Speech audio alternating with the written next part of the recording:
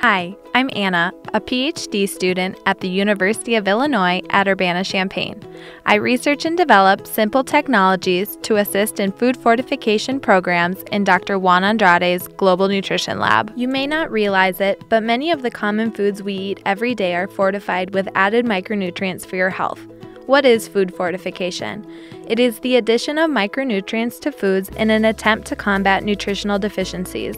Food fortification has been around in the United States since we first began adding iodine to salt in the 20s. Since then, we've began adding B vitamins to flours, vitamins A and D to milk, and calcium to fruit juices. Because of this, we don't frequently have to think about the micronutrients we are consuming on a daily basis. We are likely getting them. Without these essential micronutrients in our food supply, there would be many more cases of deficiency diseases such as night blindness, pellagra, or rickets. However, this isn't the case everywhere. In lesser developed regions of the world, nutritional diseases persist. It's estimated that 3 million children die every year from undernutrition, and globally 22.9% of children are stunted, and 7.7% of children are wasted. So why can't we simply fortify foods in other parts of the world? A successful food fortification strategy requires close evaluation using expensive equipment operated by a highly trained chemist.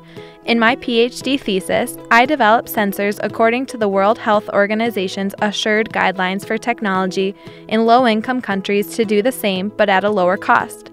These sensors can quantify micronutrient presence such that anyone can monitor the micronutrient content in foods. Furthermore, they can be used to facilitate countrywide nutrition initiatives to monitor compliance and quality. With just a small sample of the food in dilute acid, a piece of reactive paper, and a smartphone with a camera, we are able to produce a color change on the paper that can be detected by the smartphone.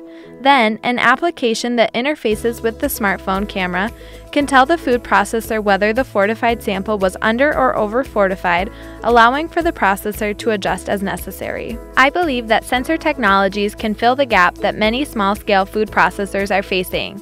In return, this will lead to a healthier population with a brighter future. I'm excited to bridge technology innovation with nutrition security for my PhD dissertation. Thank you for watching this video, and if you have any questions, please don't hesitate in contacting me.